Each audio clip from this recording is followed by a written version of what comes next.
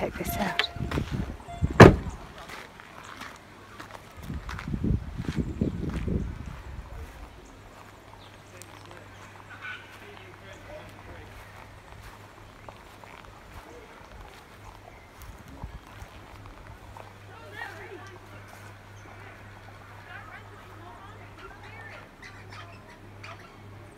Suffice it to say, I'm not on my own property. I'm out and about.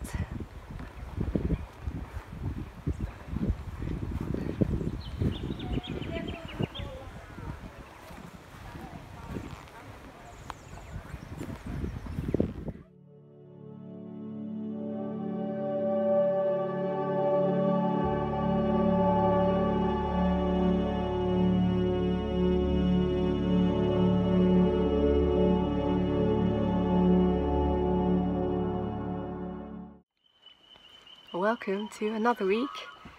I am in the back of Will's car because we took Vita for her routine annual injections the other week, and it turned out that she's got terrible teeth, so we're having to take her back to the dentist's to get her teeth all nice and cleaned. She has got terrible breath anyway. So we're going to take the opportunity to run a couple of other errands whilst we're waiting for Vita. I don't know if you can make out Vita's beady eyes. She hates going in the car. And as I've mentioned before, she often makes a bit of a dirty protest, which is why I've got to back up. Anyway, so the first thing we're going to do is I bought recently a Stanley Donwood print. You may or may not know Stanley Donwood, but I hope he doesn't mind me saying this, not that he's going to watch, but he's possibly most famous for doing a lot of the artwork for Radiohead album covers. So I'm a huge Radiohead fan and I really like the artwork, and I've always wanted to own a piece of Stanley Donwood. I've been waiting for the right one to come along. It's not an album cover print, it's a different print, it's in that tube. So I'm taking that to get framed, and then also, I haven't showed you this yet, I'm taking my art competition entry to the gallery. I call it Happiness. I don't know if you can make it out, but it's 3 dogs riding on the back of a ute. Quite pleased with that, and Will made the frame for me.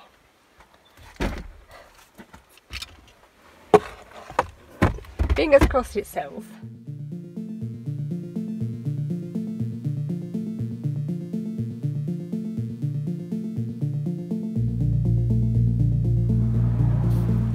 She has settled down. Can just make her out. But it has been several dirty protests later. Anyway, we're about to deposit her at the vet for her dental work. Always a bit stressful taking a cat in a car, at least Vita. She really doesn't like it. Welcome to Thursday. We're starting on Vita today because you might want an update. It all went very well. Apparently she had a number of teeth extracted, but not so many that she's now totally gummy. They gave her her teeth a nice clean, and they put some sort of protective coating on her teeth to help keep them nice and clean going forward. She also had a painkiller injection and an antibiotic or something, I think, and something that blocked the nerves. So she currently oughtn't to be in any sort of pain. She is limited though at the moment to a soft food only diet, so no biscuits for Vita for the next week. And then after that it should all be back to normal. She was a bit groggy after the anaesthetic. And she did make a few dirty protests on the way to the vet, actually, not just one. There were several pit stops. But I know apparently she was very grumpy in the vets. She didn't like anyone touching her, she didn't like the vet nurses touching her, and in fact when we went to pick her up, I had to put her back in her cage because none of the nurses were game for going anywhere near her. So she wasn't in the best mood, but she was absolutely happy and delighted to be home. And as you can hear, she's still very much happy now, so no ill effects for Vita for the time being, but we'll see how it goes once all these injections start wearing off.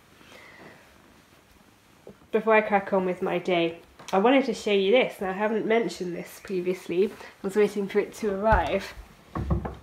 I've disguised it currently with this piece of quilting or patchwork, I'm not sure, that we got for our wedding. It's a wedding present. But we are now the proud owners of this Techni ice box. Now, as you probably know, or possibly don't, I'll briefly explain, we're completely off-grid here for our electricity. And when we first moved here, we did buy an extremely energy efficient fridge freezer that we hoped would mean that we'd be able to use it with our then solar system. But there were two problems. Firstly, the existing solar system was so ancient, we could only really have the fridge going for about 5 hours a year. And also it was a modified sine wave inverter that converts the 12 volt electricity to the 240 volt that comes out of the sockets. So it didn't really work properly either. So we kept it for quite a long time just as a cupboard basically, but realised that by then, this is several years later, we had adapted to not having a fridge. And so we decided that when we upgraded our solar system to something better, we just wouldn't get one. That was probably a good idea. We now have a pure sine wave inverter, so that wouldn't have been a problem. Until we've made additions to the system as we have it now, I would think in winter we still wouldn't have enough electricity to keep it going. So it's not necessarily the best idea. Vita's very affectionate. And in winter, it was all fine actually. I kept all my fresh food in the cupboard here. Vita. And it was all grand, but I've noticed as we've moved into summer, not that it's even that hot yet, food was going off really quickly, and we only do our grocery shopping once a fortnight, so it was just no good. And a large part of what I eat is fresh fruit and vegetables. So we settled on this as a solution. At the moment I accept it's not particularly attractive, that's why I've disguised it. But I'm hoping that Will's going to build some sort of cupboard to go over it, which will disguise it but also give us a little bit of extra storage. And then we can finally put this bedside table back in the bedroom where it belongs. The ice packs are currently in a freezer elsewhere, so there is food in there, but not with the ice packs. Hopefully they'll be coming home with Will today. And that's quite handy, you see. So we have access to a gigantic freezer, so we can freeze the ice packs elsewhere and then just transport them here and switch them over. Apparently this ought to keep the ice packs chilled for up to 10 days, so we're hoping that we can just switch them over once a week. So we can keep the temperature in there a lot cooler than in the cupboard, and hopefully a lot of the fresh food and some of the dairy and drinks and things will keep nice and cool. So that's our current solution to not having quite enough electricity to power a fridge all year round. I'll let you know how we get on with that. I did a lot of research and I settled on this. It wasn't cheap, but I hope it'll be worth it. It's cheaper than a fridge anyway. Maybe one day when we do make the additions to the solar system, which is an extra panel on one of the buildings and an extra battery and possibly a proper backup generator, we may reconsider. But I actually quite like not having a fridge, if I'm perfectly honest, and if this solution works for us, then I see no reason why we couldn't just maintain this. Now I'm going to crack on with the rest of my day, and I will bring you with me because I've got some new plants and bits and pieces, and I maybe give you an update on how the donut bed fed whilst we were away. I grew this one from seed, and that's not for the donut bed, but I will be planting that out shortly. But this is the motley selection of plants that I received in the post, the final batch. So these are some of the things. Mock orange, of course, my favourite plant, bush wisteria, and lastly fuchsia.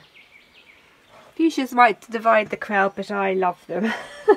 And this isn't one for like a hanging basket. This is a nice shrubby fuchsia. Let's go and quickly look at the donut bed.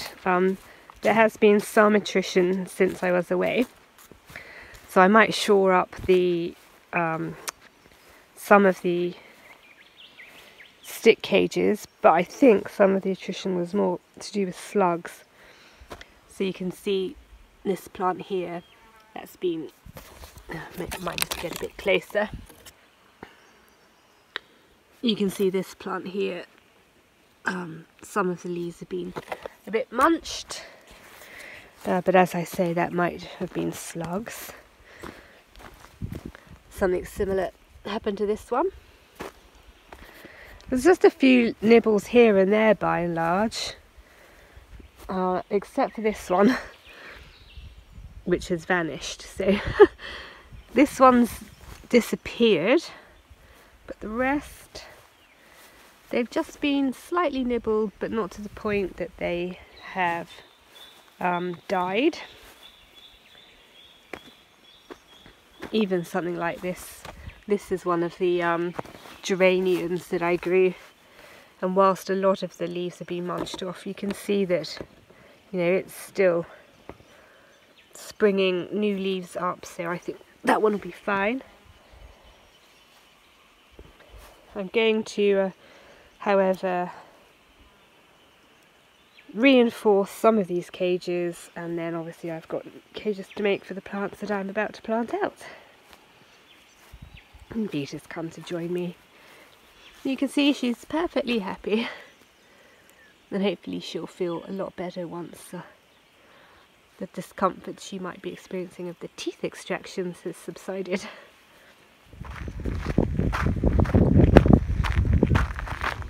I'm sorry if the wind means this is a bit unintelligible. I'm heading down here because I was just out and about. I came across an animal that I haven't filmed before. Thought you might like to see it. It's quite elusive, and I don't really want to disturb it too much. But here is long-necked tortoise, turtle. Sorry, I'll look that up and clarify it. It's just tucked its head in under its shell as a method of protection. I'm not sure what it's doing here. I don't know if it's laying eggs or something. It seems to have dug a bit of a trench. I'll zoom in rather than get closer. That's it in all its glory. In terms of scale, probably if I put my hand over it, I'd more or less cover the shell.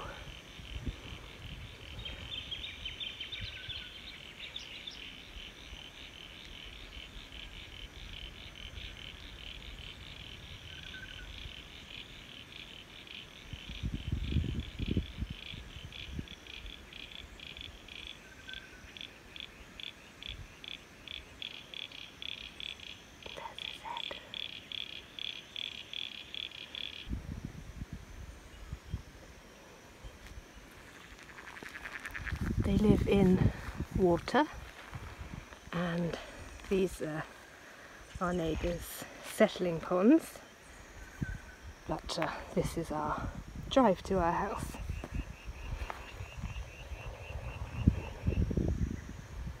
I shall leave it in peace. There you go, something a bit different.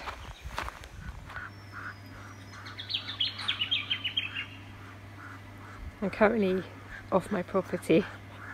How nice are these ducks?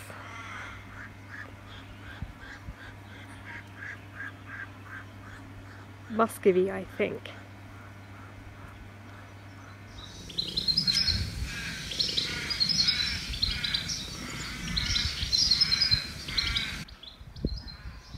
I don't know if you could hear that.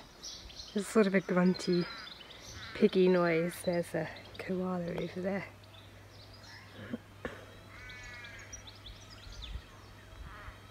I don't often hear the vocalise. I'm not sure if that picked it up. Anyway, maybe you just heard a koala making a noise.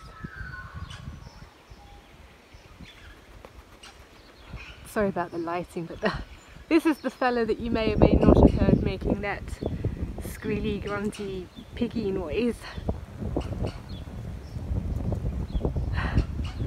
Now he's having a sleep.